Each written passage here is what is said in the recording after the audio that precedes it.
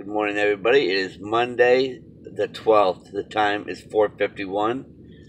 I had somebody ask me the part where it says, "I will cause you to eat your children."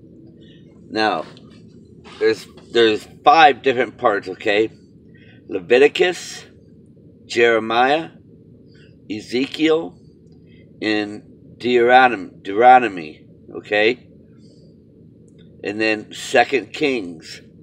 Second Kings is the mother who ate her child.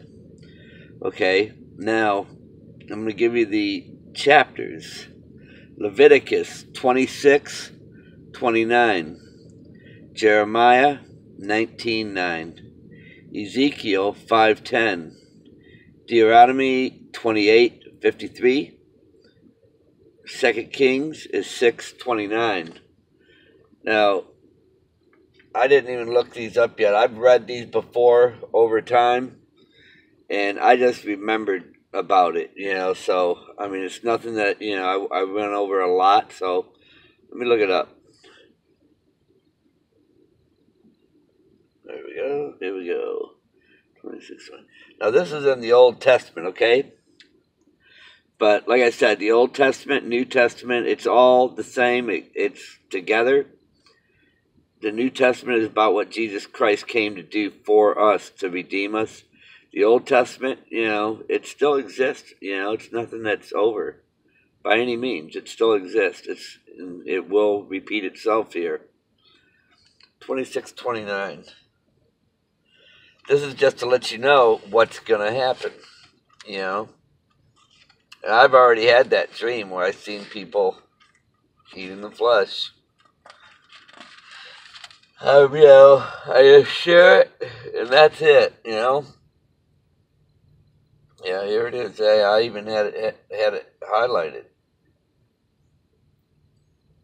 I had a lot of it highlighted. See this whole part of the book here. I got it all highlighted. It's a good chapter, obviously.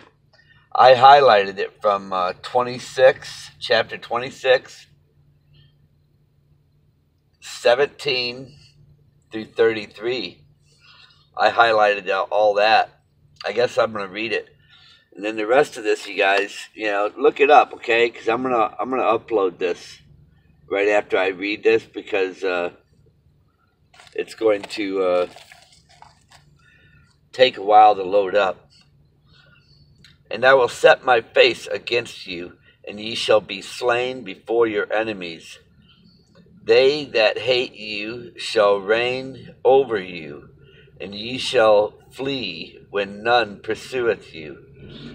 Now, see, this is where He'll send you strong delusions and make you freak out. He can make you think all kinds of stuff. He can make you think that your wife is actually a monster coming in to destroy you.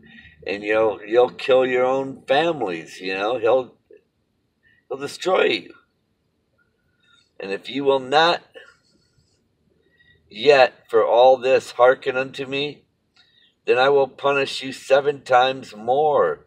Wow, look at, there's those numbers that I was told. Somebody said that numbers don't mean nothing. 7 times more for your sins. And I will break the pride of your power. And I will make your heaven as iron, and your earth as brass. Oh, excuse me, you guys, it's still early. And your strength shall be spent in vain, for your land shall not yield her increase. In other words, that's where he's going to cut off your food. God's in control of everything, man. People, boy, I don't see how they can't see it. Neither shall the trees of the land yield their fruit. And if you walk contrary unto me, I will not hearken unto me. I will bring 7 times more plagues upon you according to your sins. I will also send wild beasts among you, which shall rob you of your children and destroy your cattle, and make you few in number. And your highways shall be desolate. And if you will not be reformed by me, by these things, but will walk contrary unto me, then will I also walk contrary unto you, and will punish you yet 7 times for your sins. And I will bring a sword upon you that shall avenge the quarrel of my covenant, and when ye are gathered together within your cities, I will send the pestilence among you, and ye shall be delivered unto the hand of the enemy. And when I have broken the staff of your bread, 10 women shall bake your bread in one oven, and they shall deliver you your bread again by weight, and ye shall eat and not be satisfied. How do you like that? 10 women to make 1 loaf of bread. What does that tell you? Tells me a lot. A lot. And if ye will not for all this hearken unto me, but will contrary unto me, then I will walk contrary unto you also in fury, and I, even I, will chastise you 7 times for your sins. And ye shall eat the flesh of your sons, and the flesh of your daughters shall ye eat. And I will destroy your high places, and cut down your images, and cast your carcasses upon the carcasses of your idols. See, I